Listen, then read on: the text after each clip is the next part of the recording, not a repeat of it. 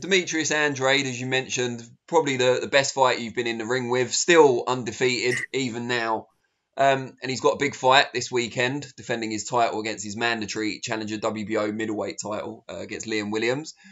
What made, I know it was a while ago now, but what made Andrade stand out to you? I know it's probably not something you want to relive in great detail, but what did you think of him? What stood out? Yeah, I think a lot of people think I don't like talking about it because of what happened. You know, it was a disaster in terms of the fight.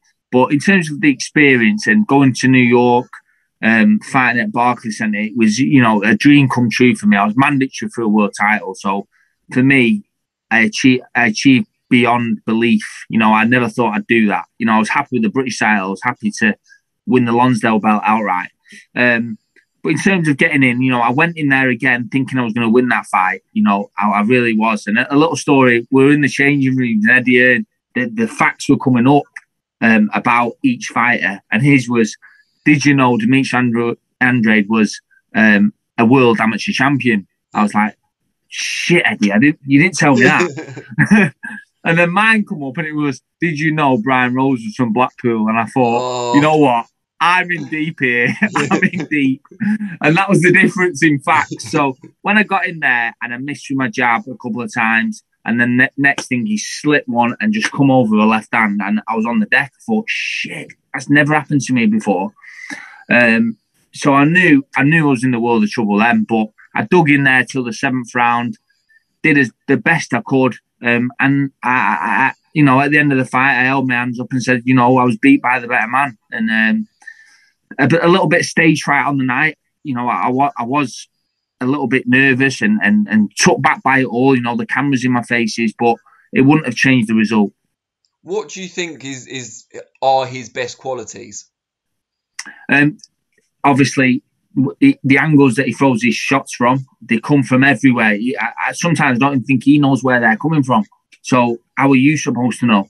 In terms of leaning back, he's not that good with his feet. You know, as mad as it sounds like, that's why I think someone like Billy Joe Saunders beats Demetrius Andrade, because he's quicker with his feet. I think Billy Joe Saunders would beat Andrade. But yeah, he leans back really good. So he gets out of distance, but he's still in range to throw a shot because he just comes back in. And that's what he's so good at. So I was falling short with my shots. He was leaning back and just coming and hitting me with all sorts of punches.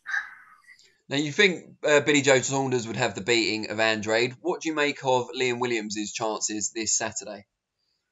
I think he's got a very good chance. I think he'll do the best out of us Brits. You know, there's me, there's Luke Keeler, gone over and tried.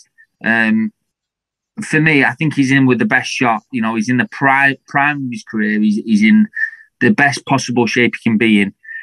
I just don't think he's got quite enough to beat him. But I really hope he does. And you know, I honestly want him to go over there and win.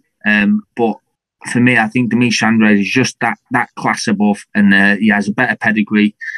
The only thing that could let Demetrius Andrade down is his inactivity. He's not been out as much as he should, you know, whereas Williams is on a roll. You know, anyone that's been put in front of him, he's blasted out of there. So it'll be a good fight, really good fight.